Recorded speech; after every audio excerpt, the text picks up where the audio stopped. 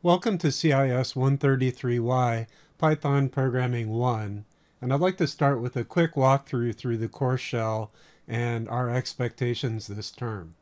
So starting from the Desire to Learn homepage, you should see a link for CIS 133Y. I'm going to go ahead and click on that to visit the course homepage. You should see a welcome message that includes information on getting started. And in particular, if you haven't taken a course in Desire to Learn before, you might want to start with the Intro to Online Learning under the Content tab.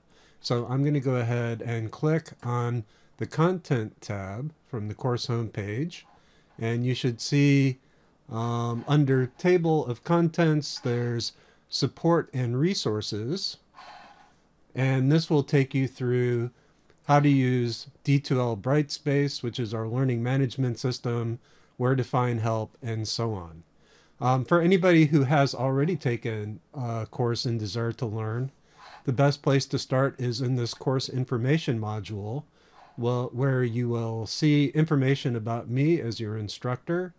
You'll find the course syllabus that includes important information about the course, and the course schedule. So let's start with the course syllabus.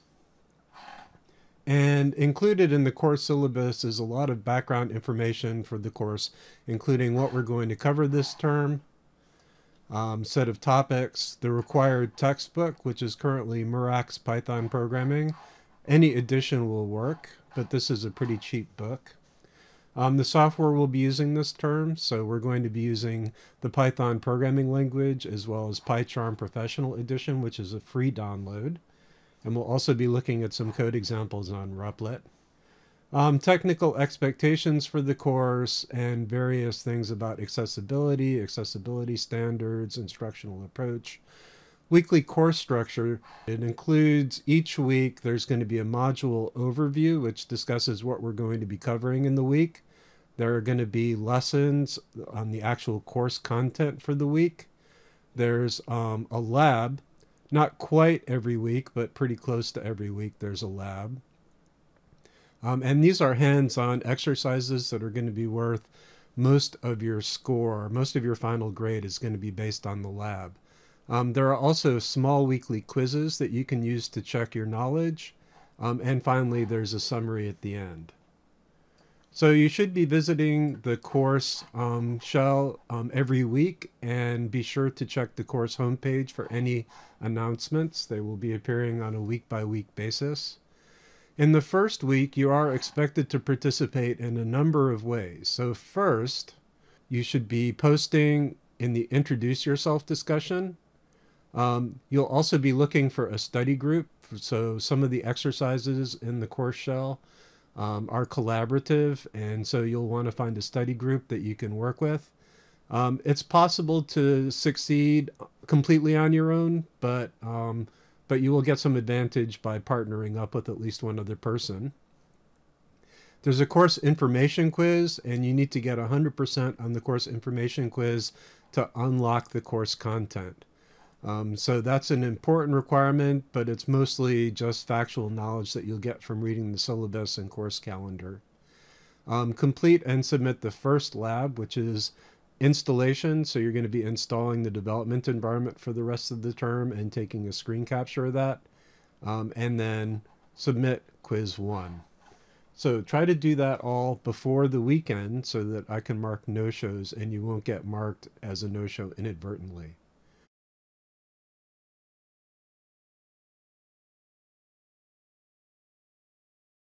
Most of the rest of the things that you'd be interested in as a student are the grading criteria for the course. So the grading scheme is really straightforward.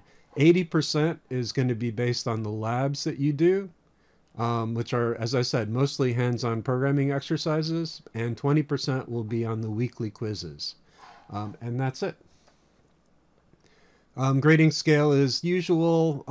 So about the makeup policy, it says that late quiz submissions will not be accepted.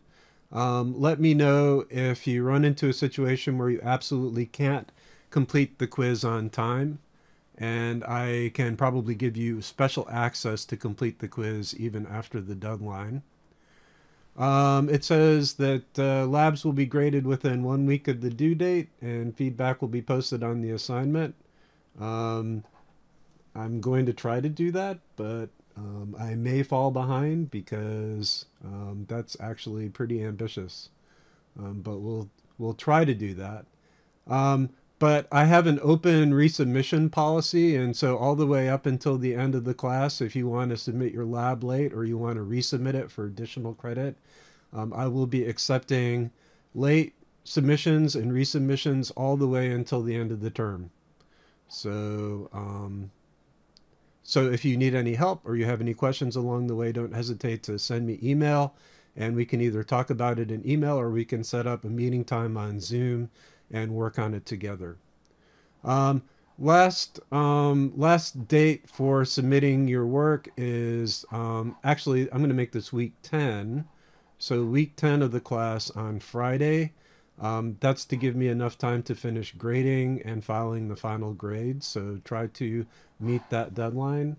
Once again, if that turns out to be a problem for anybody, don't hesitate to send me email and we can talk about it. And then most of the other stuff that you need is in the course calendar. So let's go ahead and skip over to that. So every week there's going to be a new module released. Week 1, we're going to do some installation, and we're going to review what hopefully we've already learned in CIS 122, introductory programming in Python.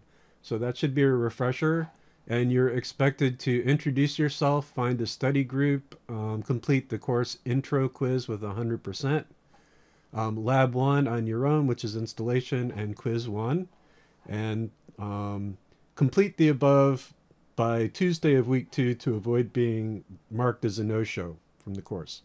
And then week 2, we're going to look at data types in more detail. Week 3, we're going to review control structures, which are if, then, else statements mostly, and loops.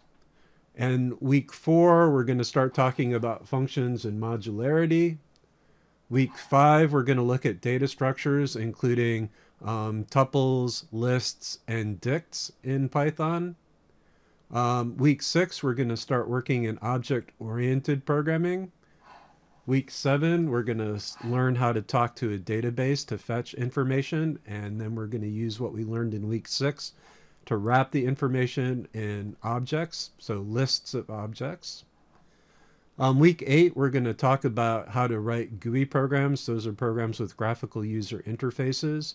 We'll learn about the tkinter module for being able to write user interfaces, as well as PyGubu and PyGubu Designer, which give you a what you see is what you get tool for laying out user interfaces.